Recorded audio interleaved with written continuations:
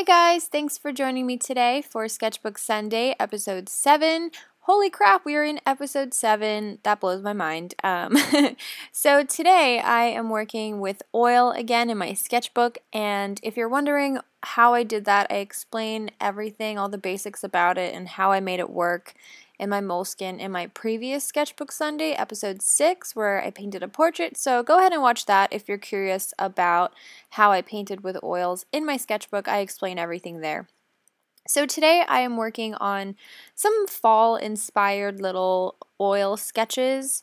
I love fall, and unfortunately Florida doesn't get fall colors, so this is like my little way of, seeing them. So yeah, I'm going all basic white girl on you guys, minus the pumpkin spice lattes, which, hey, might happen sometime soon. Who knows?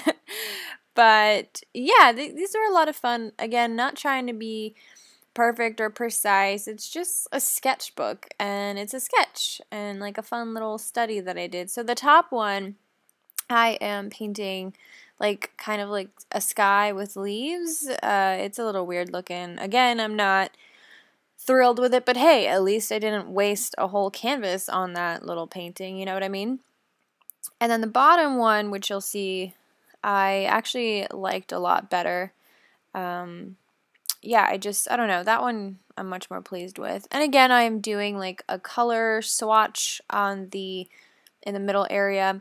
And I do really like having that separation, just having the colors that I used there. Something about looking back on an image with the colors that I also used alongside it, it's really pleasing to my brain or my eyes or both. I just really enjoy it, and it inspires me to paint more and do more studies. It just has like a raw, organic feel to it. It's a bit different than a completed oil painting that took a long time. I want to do like a little sketchbook snapshot series of places that I have been. None of the things that I painted today in the Sketchbook Sunday, I've actually not been to these particular places. They're partially referenced, but mostly made up. So yeah, I just did a lot of improvising, but I do want to paint a lot more actual places, just like little raw, sketchy snapshots of places that I've actually been. Possibly from my bike rides, because I've been riding my bike a lot. That's actually my main source of transportation right now, and I really, really enjoy it. I don't know, I've always really enjoyed riding a bike, and I've been doing that a lot.